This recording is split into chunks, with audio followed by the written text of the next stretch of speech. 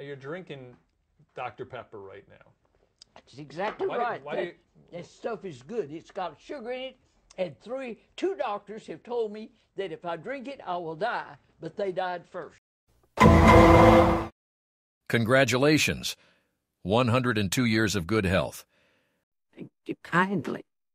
My only advice would be to cut back on the Dr. Pepper.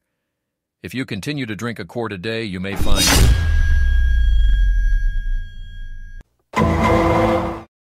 What the hell happened? The poor dear slipped on his tea and broke his neck. He's been decapitated. Well, it was very sharp tea. Have you some Dr. Pepper?